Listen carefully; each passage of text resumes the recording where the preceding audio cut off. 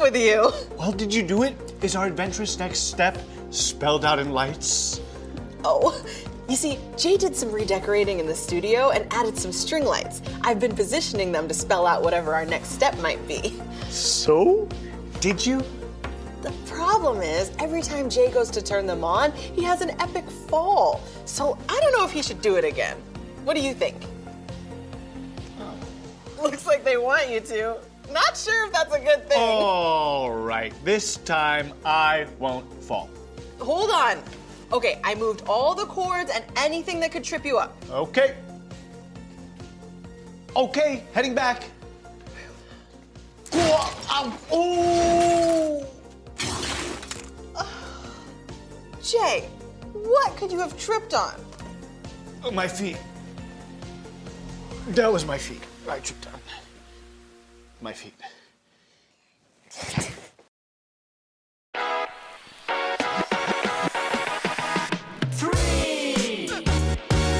2, 1. Press play. I'm Jay. And I'm Emma. Welcome to Press Play. What does share mean?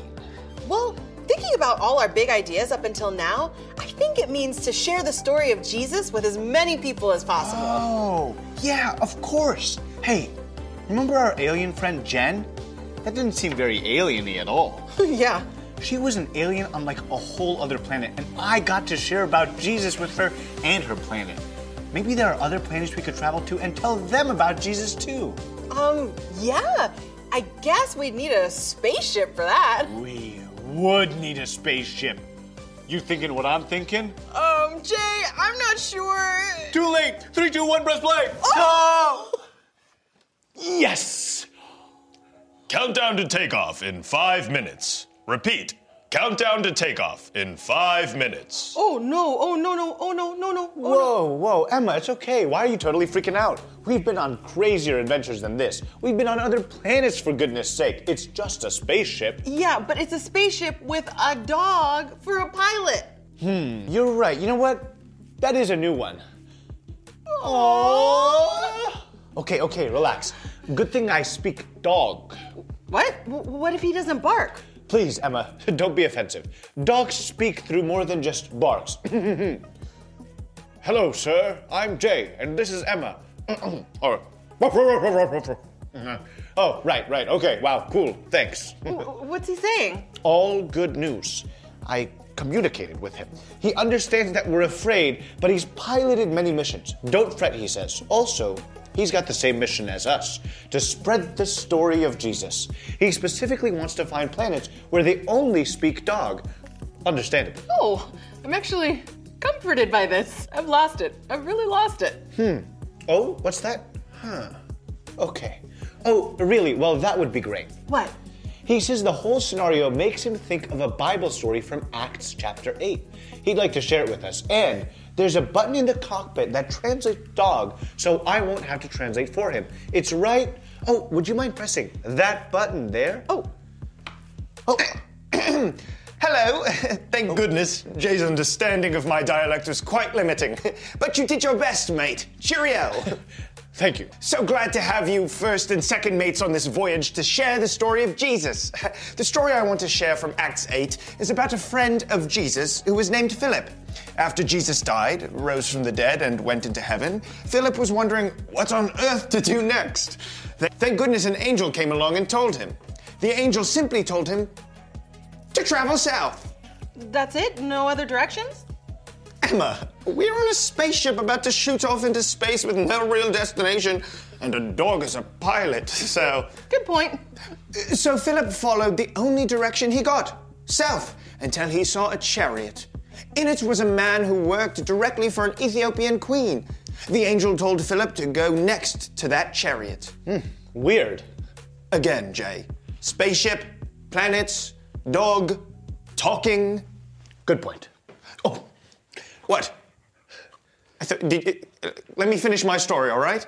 I wish I could put my head out the window of a spaceship, but that very moment, the man in the chariot was reading the words of Isaiah the prophet. Philip asked him if he understood what he was reading. It must have been like reading dog to him. Wait, dog is a written language too? Please, Emma, don't condescend, my friend.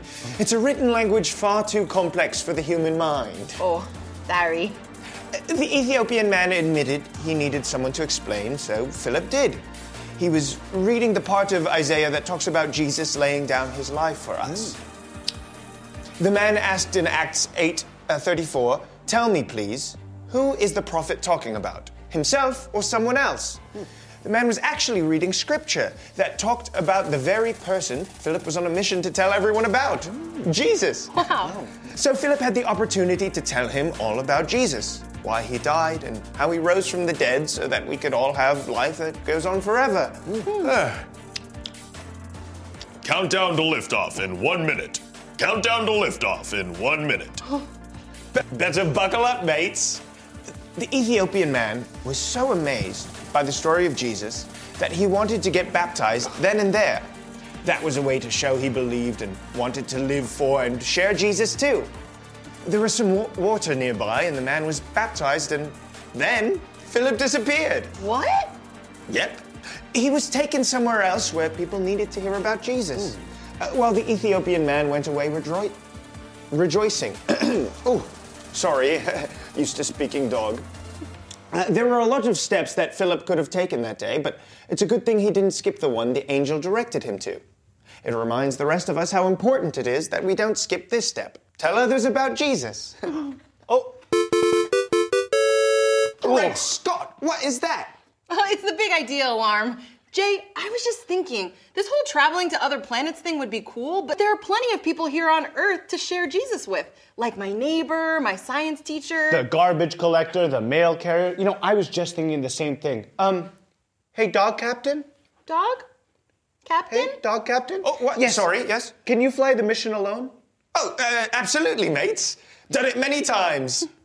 And blast off in 10, 9, 8, 7. Let's do this. Join us for the secret press play handshake. Handshake, countdown, 2, 1. Boom! That was close. Yeah. Woo! Well, what now? Well, let's recap. We pressed play and ended up on a spaceship piloted by a highly intelligent dog. While we were waiting to blast off, he shared with us the story of Philip from Acts 8. Philip was given his next step from an angel to share the story of Jesus with someone he'd never have thought to. Who can you share the story of Jesus with today? That might be your next step. I think it's ours, Jay. But now it's time to Drop the verse. Oh, what time is it, Emma? I think it's time to drop the verse. Already? Ooh, I can't wait for this scripture. Here we go. Let me hear. The heavens declare the glory of God. The skies proclaim the work of his hands. Psalm 19:1. Psalm 19:1. The heavens declare the glory of God. The skies proclaim the work of his hands. Psalm 19:1. Psalm 19:1. The heavens declare the glory of God. The skies proclaim the work of his hands. Psalm 19:1. Oh! Psalm 19:1.